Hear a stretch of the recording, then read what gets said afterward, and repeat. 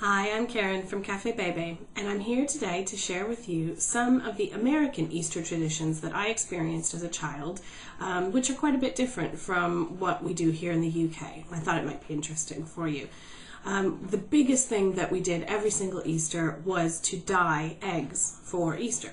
My dad would take just normal eggs and would boil up probably 2 dozen to 3 dozen eggs. So you end up with your eggs being hard boiled. You don't have to blow them out. You don't have to do anything special with them other than hard boil them, and preferably not crack them if you can help it in the process. So you hard boil your eggs, let them cool a bit. And then in America, there's a company called Paws, P-A-S, Paws. And they provide these little kits that you can purchase that have little food dye tablets in them, which have a slightly richer color than I've been able to find as a grown-up now, here in England in particular. But you can't get Paws here in the UK, so you have to rely on good old food coloring. So what you do next is basically set up your table. You want to put newspaper down, you want to get your surface ready, you want to have plenty of kitchen roll to dry off the eggs and wipe your hands because they will get dyed otherwise. So prepare your surface. Then you're going to need, depending on how many colors you have, you're going to need bowls that can hold a proper depth of water that will allow an egg to be submerged virtually entirely without spilling over. So get some bowls, set them up in the middle of the table. You add about a teaspoon of food coloring. If you want to have a really rich color, you add a little bit more. If you want to have sort of a pastel hue, you add a little bit less. So you add your food coloring for each of your colors into the bowls. Then you add about 2 tablespoons of vinegar. Now, not malt vinegar, preferably, or else you'll be smelling like a chip shop. But white wine vinegar works really well because it's clear, so it doesn't affect any of the color of the food dye.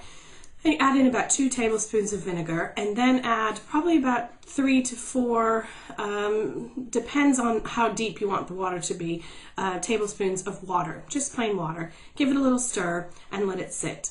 This will be your dyeing mixture. Then you take your eggs, and depending on if you want to get dyed fingers or have a bit of a mess, a spoon, and you can then put your eggs in each of the cups. Now, the critical part about the dyeing is not just putting them in the food coloring, it is putting pictures on, or drawings or designs or whatever, onto the eggs with wax crayon before you put it in the food coloring. It works best if you can find either a white crayon, or sometimes you can find like a clear wax crayon. It doesn't have to be any brand name, but just any lightly colored wax crayon. And then you draw your designs on your egg. Can be anything, can be a name, can be a flag, can be just wiggly lines, could be an animal. Whatever you like to do, draw on it. Then decide what color you're going to be putting them in. Take your egg, drop it into the water mixture, the food dye mixture. Be a little bit careful, because if you do crack the egg, it won't hurt it because it's hard boiled, but the dye will go through onto the egg beneath, so you will end up with a little food dye on your egg. So just depends on if you want to eat food coloring. And then you just let it sit. Basically, you let it sit for a couple minutes, maybe just a few seconds if you only want a light color. Again, you tended in the US, because the eggs in the US were white for whatever reason. If somebody can explain that to me, I'd really appreciate it. But because the eggs were white, the food coloring tended to show up quite vibrantly on those eggs. In the UK, obviously, most of our eggs are brown, so it does take a little bit longer for an intense color on an egg. You could do other things with it. You could paint it. You can, just blow it out and do other designs and what have you on it. But I think that the Easter egg dyeing with the food coloring, drawing designs on it, and having them hard boiled as well, really makes the whole process a lot more fun. And especially for kids, you can do some great designs on them. And then afterwards, you have the bonus of having all those eggs, so you can have lovely egg mayonnaise, or you could have just hard-boiled eggs, or you could do a salade niçoise, all sorts of things with your hard-boiled eggs that will be very festive for days to come. So that is one of my favorite traditions in America for Easter, and I hope it's something that you will try with your family. I'm going to do a little demo on how to do the design or the decorating after this little introduction, but I hope all of you will start to include this as a tradition in your family and know that it came from America, probably not originally, I'm sure we stole it from somewhere else. But enjoy it, and hope to see all of your results in follow-up vlogs yourself. Have a great Easter, and we'll see you soon. Bye! Hi, I'm back for a little bit of demonstration for the egg dyeing. So what I've done is I've already hard-boiled my eggs. There they are. And then these are the other supplies you'll need. You'll need some white wine vinegar. You'll need some food coloring. You can get it in any grocery store, and then you can use it afterwards for lovely baking projects as well. And then you just need some water. Plain old tap water is fine. You certainly don't need to use anything posh. I also have a couple of crayons here. I've got a white crayon and a silver crayon. Actually, I thought I'd give that a go and see how that turns out. And very simply, what you do is you take one of your eggs and you take your crayons and then you make a design on it, or a word, or letters, or shape, or symbol, and you just color in or do whatever you'd like to do with your eggs. I will say, and this could be fun for older children as well, that when my stepbrothers used to do this, they used to write all sorts of rude words and draw rude pictures on the Easter eggs. So there were always at least one or two eggs that could not be shown in public. So that could be of interest to older children.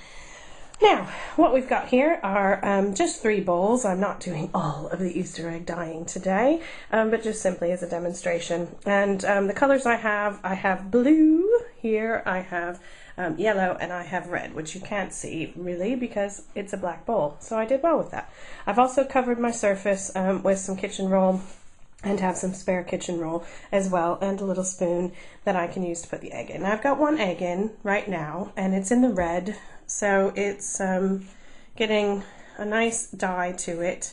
The mixture is simply approximately 1 teaspoon of vinegar. You could do half a tablespoon as well if you want to get it a little brighter, of vinegar, and then you do the equal amount in food coloring, and then just fill up about halfway in your bowl with just plain water.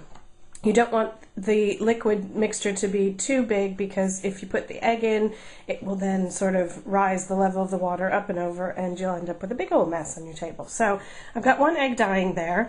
The longer you leave it in, the more vibrant the color will be. I've got another one here that I'm just going to kind of carefully put in. You do want to try to be as gentle as possible when you put your eggs in, because if you crack them, again, the dye will seep through onto the egg below. It's not toxic, but you don't necessarily want to eat a dyed Easter egg.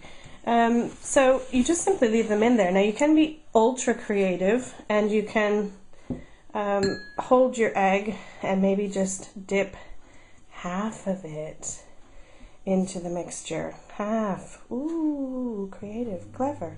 And then you could do the other half in another color. You can do maybe one color and then plop it into another color, and so you get a bit of a mixture then as well. So it's completely creative and up to you. Oh, look, that says baby. I wonder what else it might say on the top. It's not overly dark at this moment, so you can put it in, hold it in a bit longer. It depends on how strong your hands are. So that is very simply how the Easter egg dyeing works, a la American Easter tradition.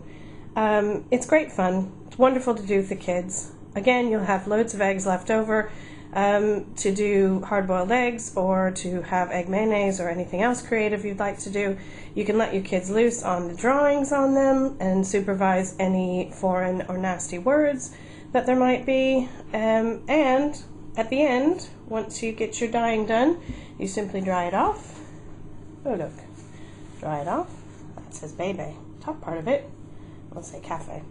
And then you can put it in an old tin, if you like, or an old Easter egg carton.